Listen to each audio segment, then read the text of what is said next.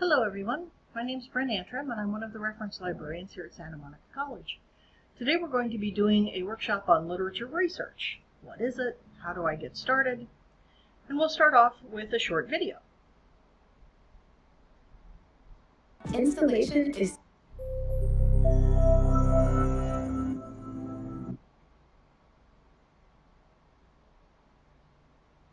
as soon as it loads. Thank you, YouTube.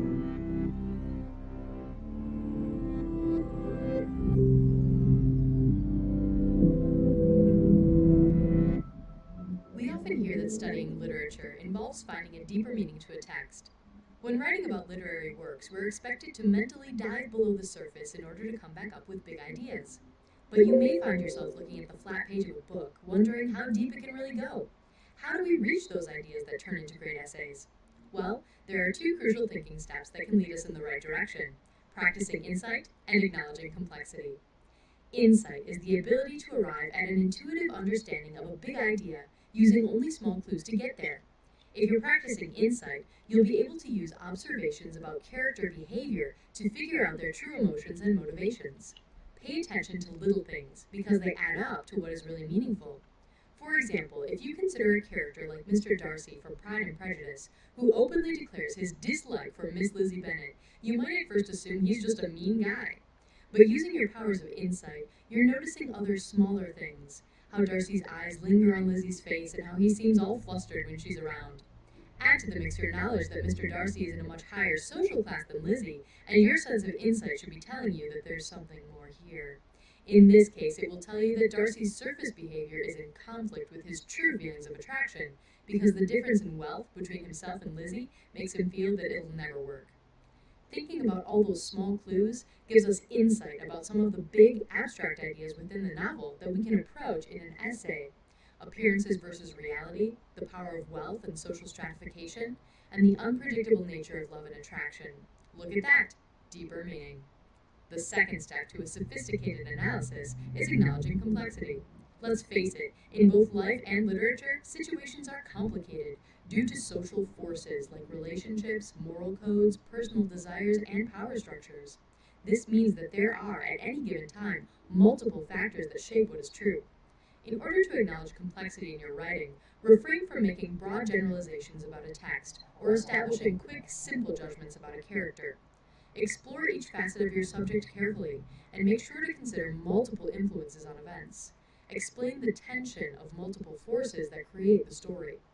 For example, a basic analysis of Toni Morrison's Beloved, where the protagonist has killed her own child rather than allow her to grow up in slavery, might sound like this. Setha murdered her own daughter. This act was wrong and causes the ghost of the child to haunt her throughout the novel. These observations are simplistic. They don't acknowledge all the different forces that contribute to what the character has done. Try something like this instead. A culture of slavery disturbs the ability to determine what is morally right. Setha's past experiences with violence reinforce the fear she has for her child's fate and transform the murder into a protective act. As the novel progresses, Setha is haunted both by the angry spirit of her daughter and by the memories of everything else slavery took from her. Here, we see those influential forces at work, and we've shown off our ability to understand the complicated nature of the human experience, which again allows us to access those big ideas that reveal the deeper meaning of a story. Ideas in this case, like the parameters of maternal instinct, the consequences of injustice, and the question of whether or not ethics can even exist in a corrupted moral system. It's impossible to sit down and write an amazing essay about literature without first thinking about it. Before you hit the keys, go back to the text and fish out the small moments, the complicated moments in the story. Line them up in your mind, practice insight, acknowledge complexity, arrive at some big ideas. Before you know it, the deeper meaning will be close at hand.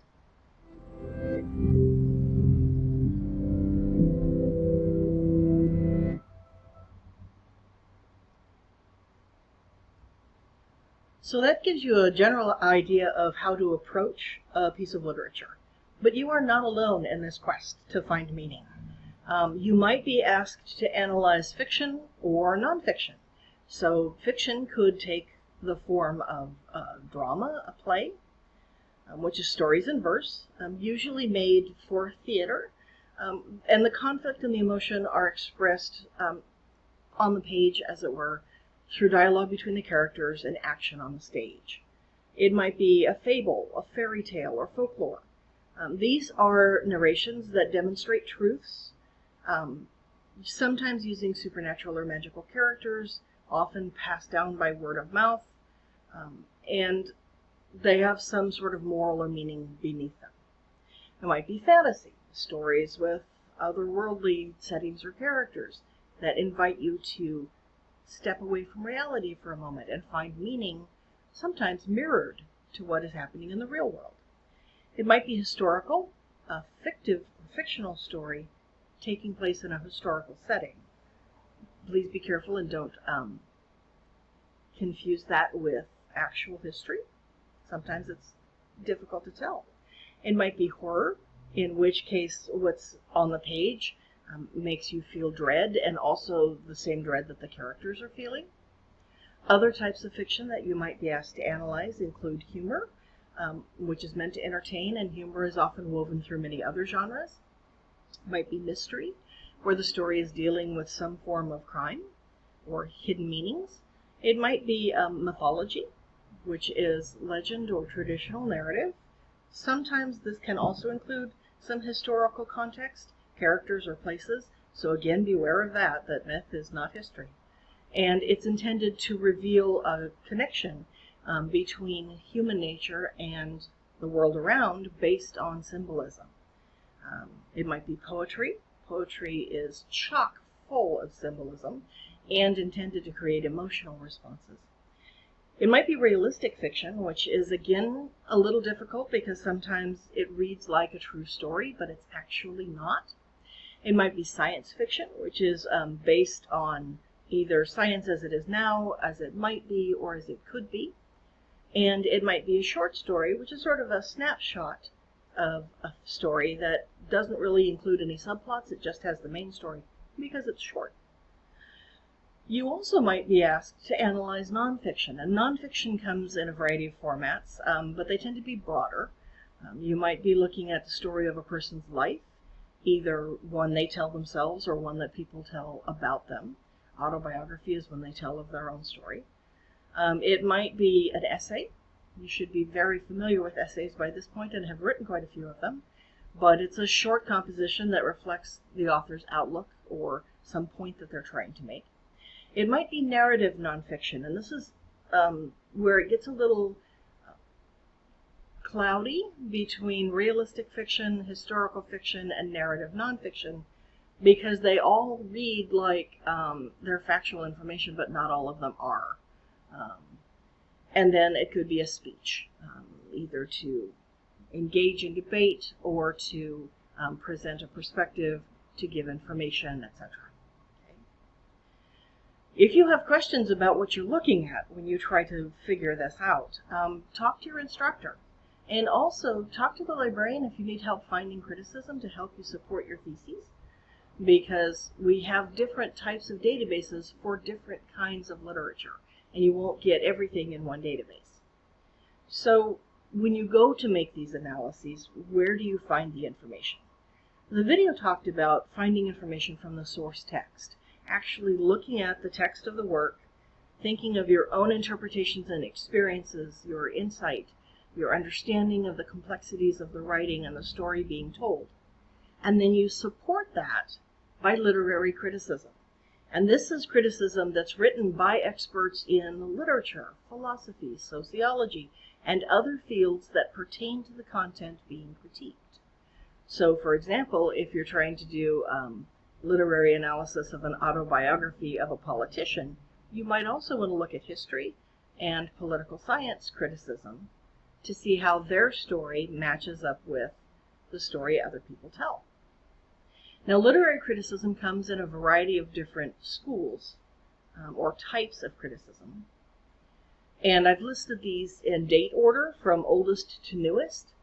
The old ones are still really useful because development in these fields continue. And in fact, the more well-established fields have a very rich culture to draw on, so you will find more examples of those than you will the more current types. Moral criticism and dramatic construction comes to us from the Greeks. Structuralism and semiotics, or the meaning of things, and meaning as created through structure, comes from the 1920s and continues. Semiotics is huge in cultural theory and communication studies, for example. Then we get into a variety of formalism, new criticism, neo-Aristotelian criticism from the 1930s. And these were taking earlier ideas and restructuring them or finding new meaning or new ways to bring meaning to them. Psychoanalytic and Jungian criticism came in the 1930s with the development of psychoanalysis as a field. Marxist criticism came along in the same time from the 1930s on and came out of socioeconomic disruption and new ways of looking at power structures in the world. Feminist criticism started in the 1960s and attempts to look at all of these, try to look at the world through a specific lens. Feminist criticism was the first time looking at literature through a female perspective, particularly examining power and who holds it. Reader response criticism came out about the same time, and it, for the first time, was much more intuitive, and this is where your own analysis and interpretation sort of really drew from. Post-structuralism and deconstruction, sort of creating chaos from order, as it were, started in the mid-60s. Critical race theory started in the 1970s, and this tries to take a look at the entire culture, looking at the pieces of our history that are not necessarily looked at and should be. The same goes with gender and queer studies in the 1970s. And then new historicicism and cultural studies started in the 1980s, and that had more to do with differences between cultures and meaning as created in culture, and looking at history in a different way again.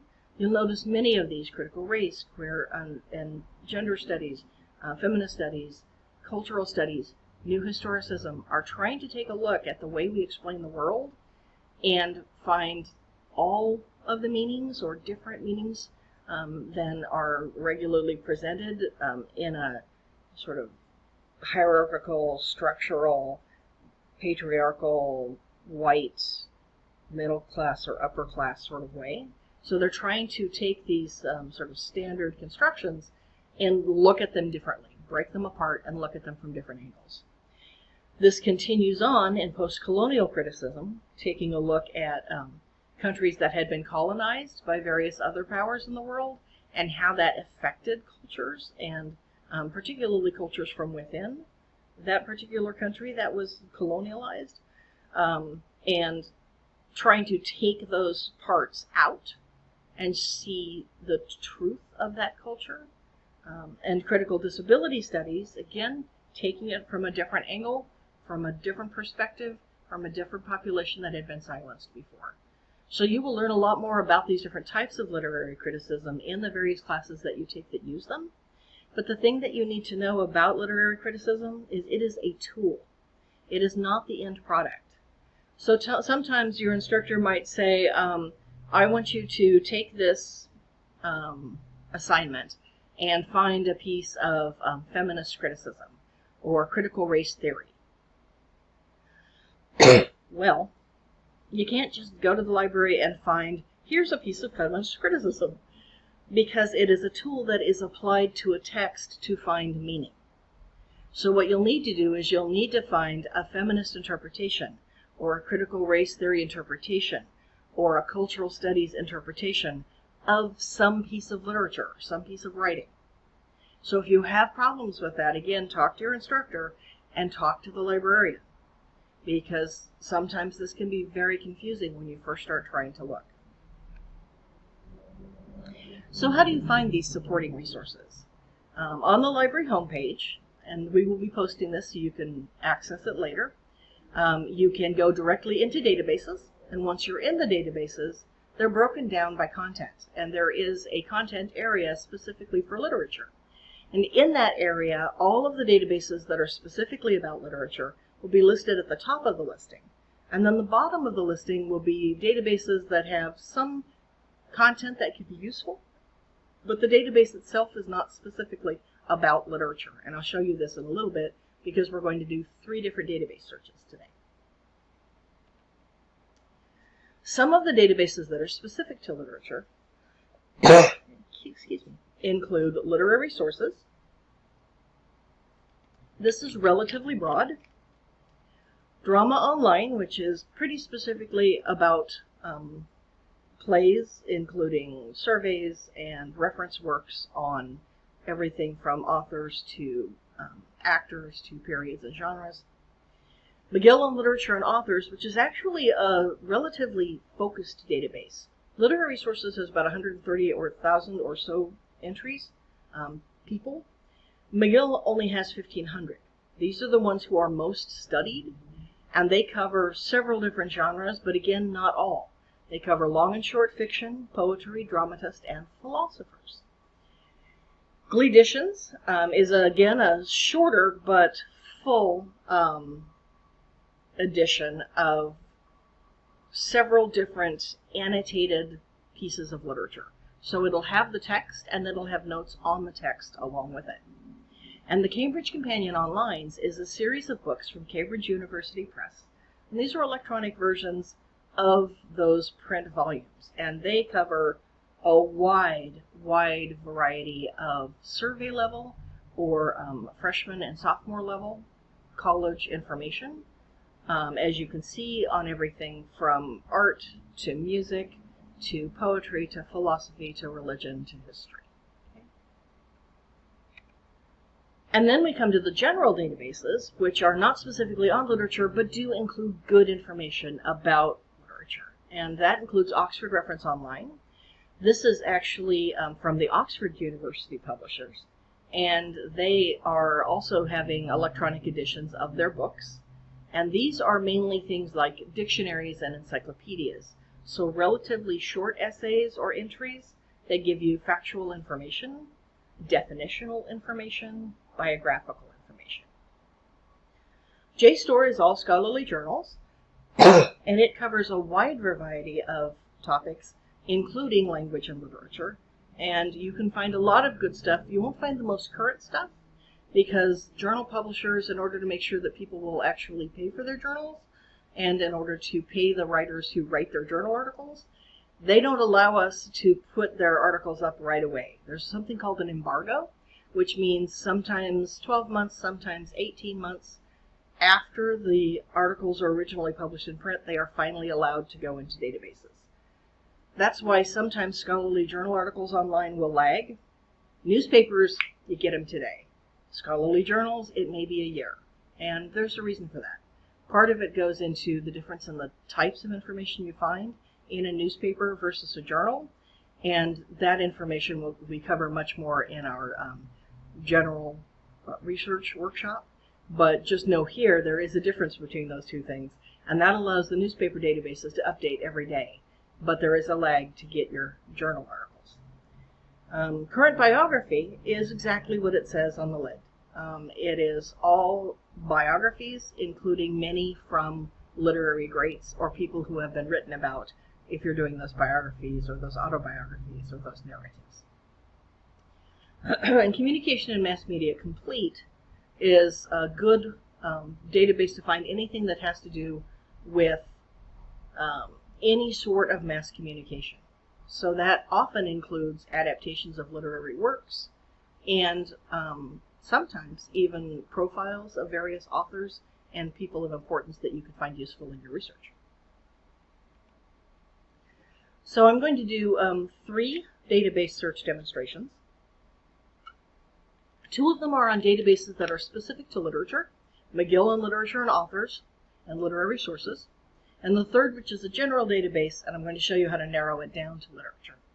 The example that I'm going to use is Joy Harjo. She is the Poet Laureate of the United States, and this is her 2nd term. She was recently appointed for a 2nd term. She is a member of the Muskogee tribe, and she was appointed in 2019 for the first time. It was the first time that a Native American was appointed to the post of Poet Laureate in the history of the position. She's pretty amazing. So here's how you do those particular searches. Starting off in the library home or the school homepage, smc.edu. In order to get to the library, you mouse over Student Support, and click on Library between Counseling and Tutoring. Once you do that, pardon me, you have a variety of options, and I'm going to point out a couple of them before we do the quick searches. The first one that I want to point out is Ask a Librarian. We have 24/7 research help for you. If it's a time that the library would normally be open, SMC librarians are staffing this and will answer your questions. If it's at a time when we would normally be closed, like 11 p.m. on a Monday or any time on Sunday, you will still contact the librarian. It'll just be a librarian who is from one of the other colleges or universities that is a member of the international consortium to which Santa Monica College belongs. So when you use Ask a Librarian, you will always talk to a college or university librarian. So heading into the databases, when you click on that, it allows you to search either everything, databases that are primarily ebooks, or by topic, and that's where we're going today, going into literature. The first search that we're going to use is literary sources. And if you have not logged on, you have to log in, because these resources are only for currently enrolled students or people who work at Santa Monica College. And when you log in there, it will take you to the database.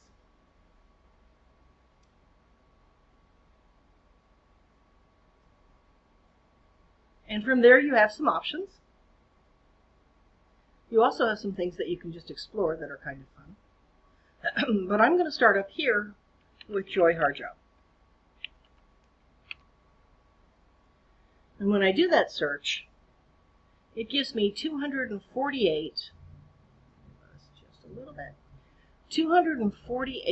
pieces of literature criticism.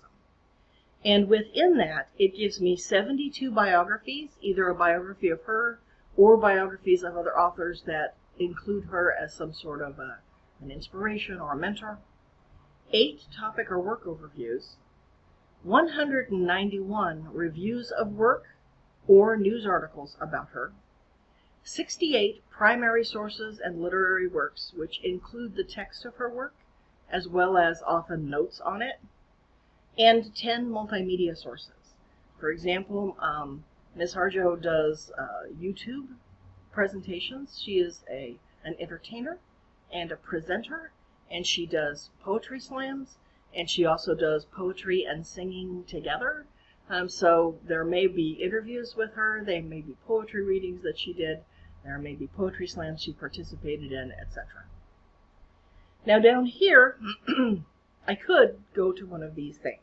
So for example, I know if I need to know about her work, I could go directly to her topic or work over guides or overviews. I could also look, I could filter this 248 by specific subjects, by things that are about her, by names of a specific work, by things that are by her, by the publication of the title, by the publication title of the journal that the work is in, by the type of document, and I can also search within these results. So if I were looking for the title of her autobiography, Crazy Brave, I could search within for Crazy Brave, I could look for items by her, I could look for the name of the work. So this database actually offers you a lot of different ways to go in there. And as you sort through here, you notice some are in English, some are in Spanish and other languages. Okay.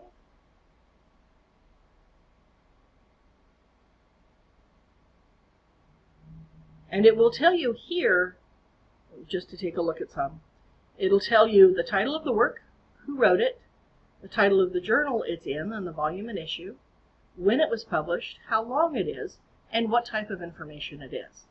So I could find critical essays, I could find a biography, etc. So if I click on this overview for this author, again it gives me all of the information that I need.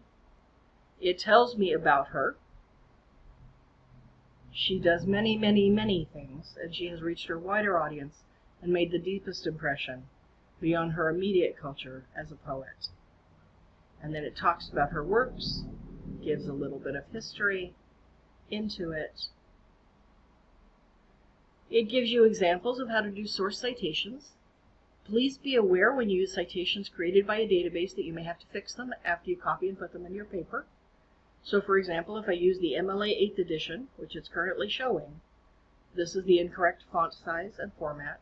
It's not double spaced, so I will have to fix it when I put it in my works cited, but I can do that. Up here at the top, it will give me options: citation, email it, download it, print it. So you have all of these options that you can do with it. So if you want to, you could send it to yourself. You could put it on your Google Drive. You could add it to your OneDrive so you could save it to the cloud. You can also email it to yourself. One caution: this email relies on the internal emailer on your device. So if you are sharing advice with other people, or if you are using somebody else's device, it may bring up their email instead of yours. So in that case, you'll probably want to save it to your Google Drive. And this you have via Canvas. So if you're an enrolled student, you do have access to a Google Drive on Canvas. So heading back to the library databases, that's one of the two library literature databases. The other one that I want to take a look at is Magill on literature and authors. Now, Magill is a much smaller database, but it goes much more in depth on the people that it does cover. So you may or may not find your author in this database, but if you do find them, you're going to find a lot of information on them. So if I use Joy Harjo here, and you'll notice this interface may look like a lot of the other databases that you've used. That's because they're published by EBSCO, so you can always tell which database it is that you're actually searching by looking up right above the search field, and it'll tell you which database you're in. Before you search it, you want to go down here and you want to give it a few limiters. So you might tell it, I only want author biographies, or I only want work analyses, or I only want topical overviews. If you have a specific title, you might give it the specific title of the work. I'm not going to do that because I want to show a broad example of how you can narrow down your search after you get everything to just get the things you want. Now when I search Joy Harjo, some things I want to show you on this screen. Over here on the left, it will allow you to apply limiters. Over here on the right, it allows you to chat with the librarian without leaving your search. Once you go into the middle, you'll notice that some of these are author biographies, author biography, author biography. And then the further down you go, work analysis, work analysis, work analysis. The author biographies are looking at the author through various lenses. So this is Magill's Survey of American Literature, so it's looking at her as an American writer of note. This is the Critical Survey of Poetry, so it's looking specifically at her as a poet. The Survey of Short Fiction, etc. As you head down into the work analyses, the work analysis looks at specific works that she's done: Northern Lights, The Flood, How We Became Human, The Woman Who Fell from the Sky. And it looks at these works, not the author, but the work, through a specific lens. So this is looking specifically only at short stories. This is looking at any works that came out in that year that were considered of great note. And when you click on one of these, it brings up that work. It tells you the title of the essay, where the essay came from and who wrote it. It gives you a little bit of information about the specific author it's covering. It tells you what is covered in this essay. In this particular essay, it's talking about the theme of metamorphosis. And then it tells you some subject terms. These are standardized terms that are given to these articles or essays by librarians who say this is specifically about these topics. And if you click on one of these, it will give you other articles in the database that are also on these topics. And then as you go down a little further, it tells you about the work. There's Ms. Harjo. This is particularly interesting for me because looking at her work as a poet, they extract pieces of her work and then they examine it closely, bit at a time. So if your author is in this database, you can get some very close reading and some very substantive information from this database. And at the end, it gives you other places you can look to find information on her. As we head back up to the top, it gives you some options. You can save it to your Google Drive again. I don't recommend adding it to a folder, things fall out. You can print it, email it, save it, cite it. If you're going to cite it, it is alphabetical in alphabetical order by format, so you want to scroll down to MLA, and again, fix it before you stick it in your paper. If you want to email it to yourself, this one actually relies on an emailer within the database, so it doesn't matter whose device you're using. If you're sharing a device, it will send it wherever you tell it to send it. I'm going to give it some sort of topic, just so I know what this is. I'm going to ask it to send me a robot's attempt at a citation. Please put this in your works cited and fix it before you turn it in. Don't send it in plain text format. It will strip out all of the formatting and leave you a load of junk. And send that off. And when you get it, or at least when the database has sent it, it will tell you so. And at that point, you have a couple of options. You can go back to your result list and find other information, or you can refine your search and add new terms to it. Now the third database that I'm going to show you is JSTOR. JSTOR is not a database that's specifically about literature, but it's a database that includes a lot of really good stuff on literature. So I scroll down to the general databases in this topic listing. I click on JSTOR. Now I've already logged into the databases, so I do not have to log in again. So if you see something that says log in, don't do it. You're already logged in. If you weren't logged in, it would not load the database and you would not see this search field. So I am going to look for Joy Harjo here and spell it right. And then I'm going to tell the database what to look for before I tell it to go look. I am looking for articles. I am not necessarily looking for book reviews or essays out of books, although I might be. Not looking for research reports. They don't really do that on literature. And I never want miscellaneous because it's things like back matter in journals and books. I want it to be in English because I need something I can read and so can my teacher. I'm going to leave the publication date wide open because I don't know how far back her literary criticism may go. And that's enough. So at that point, I can search. I've told the database who I want it to search for, and I've given it some limits. And I get 158 articles. Now, when I take a look at this,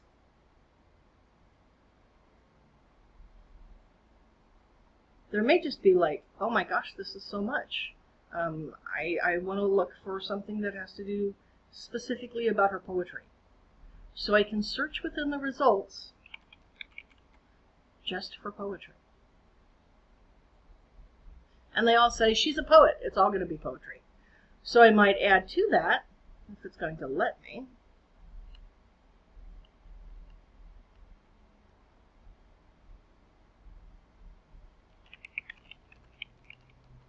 Woman Who Fell from the Sky.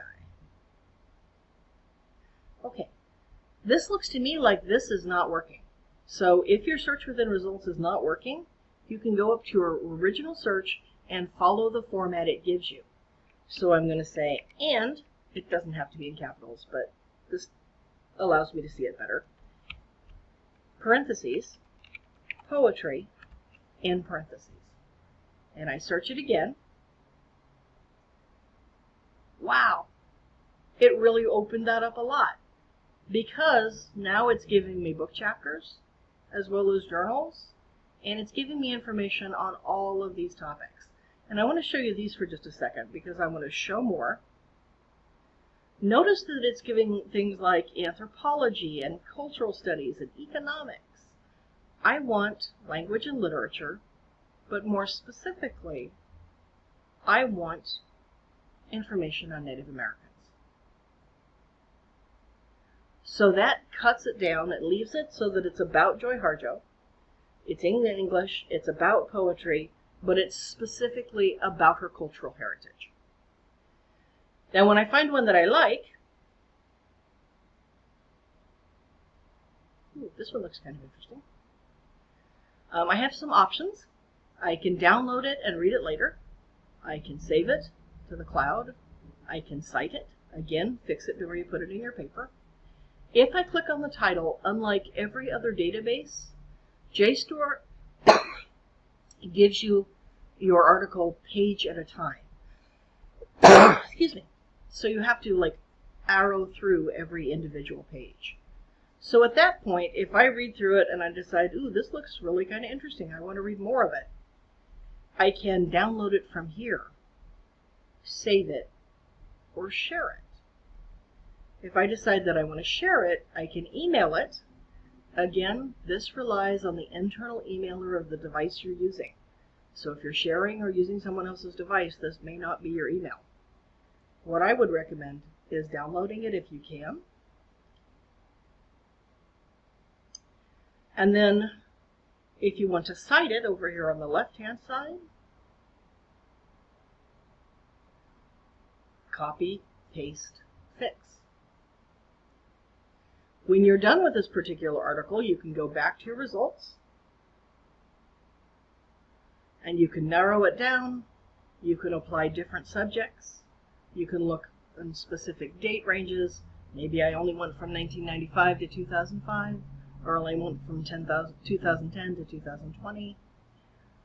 And if you want to search within the results, if this does not work, you can add it up here and see what you get.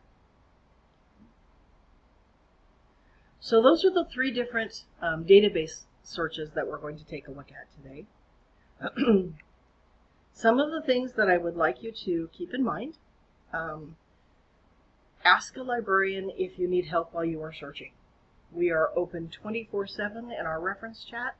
I recommend you use chat over email because it can take us a while to get to email. If you send us email on a Saturday evening, we won't even see it until Monday morning. But if you use the chat, you'll get help right there in the database without having to leave it. Another thing is many of your teachers may give you extra credit for having watched this workshop. We can't, of course, give signatures right now because we're here and you're there. So we have a code word instead. And the code word for this workshop is sunrise. If you tell your teacher the name of this database, my name, which is Bren Antrim, and sunrise, you get credit for this. Get some extra credit. Keep in mind you are watching this from an archived video, so you can't, of course, ask questions live. But if you are going through it, you can also ask questions via Ask a Chat or Ask a Librarian in the chat about this presentation. And the last thing that I'm going to show you before I finish up is we have guides to help you with this. We have videos that I've created on the Literary Sources database. This is from before the website redesign, but the search itself remains useful. Magill on literature and JSTOR. We also have a library guide, and this library guide is useful in any English class or literature class that you're taking. It talks a little bit about how to avoid plagiarism, how to choose a topic, how to write a research paper. It talks more specifically on finding and using articles and books and literature. It talks about the MLA style, how to create a hanging indent and giving sample citations. And then it has other resources for you to use as well. And these links are the same as over here, just giving you another option in case one of these links breaks. And then down below, once again, we have Ask a Librarian Chat. We have the search that you can search the entire database of the library for, which includes all of our ebooks. And then you have a link to Opposing Viewpoints in Context, which if you're in a social science or an English 1 class and you have to do a topic that is on a social issue, is a good place to begin. So thank you for joining me for this particular presentation. I hope that it was useful for you and that you find it of use as you go forward in your research. My name is Bren Antrim. This is the Literature Research Workshop, and the code word is sunrise. Good luck on your research, and be well.